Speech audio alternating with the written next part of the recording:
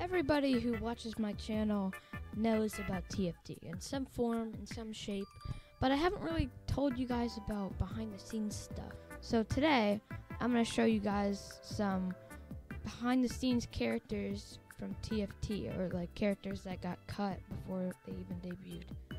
So yeah, let's just get right into it. Also, to submit your fan games, just give me co-owner to them in Rec Room, and then yeah, that's how you submit them. Alright, this first character is called TFT Orange, and the reason he's called that is because RE Humans named him that because he thought I said TFT Orange when I said the name of the game that we were making, which was the sequel to TFT Origins.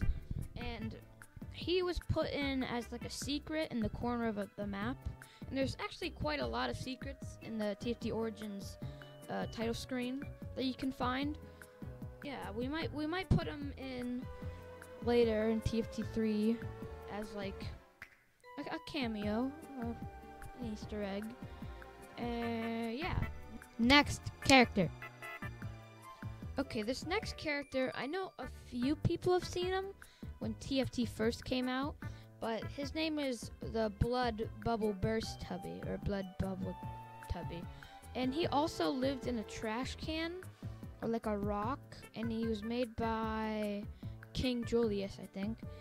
And the reason he's not there anymore, or might not be there anymore, is because when he was made, they were just fooling around, like when they were they made like an entire pool in the alleyway, just full of those little guys. So I shrunk the pool down and put it in a level, and I moved the Blood Bubble Burst Tubby out of the map.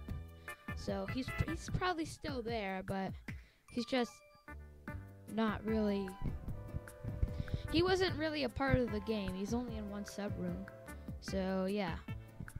Next character. Okay, the next character is Jack, and you know, he only appeared in TFT Origins. He probably made one cameo in TFT3, but I'm not sure.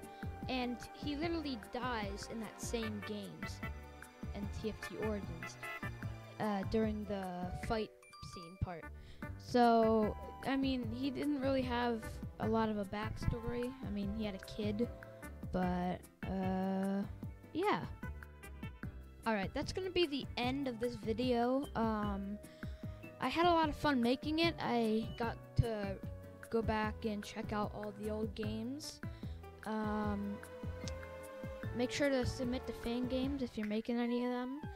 And yeah, see you later, alligator. Hope I get the pocket theater. Goodbye.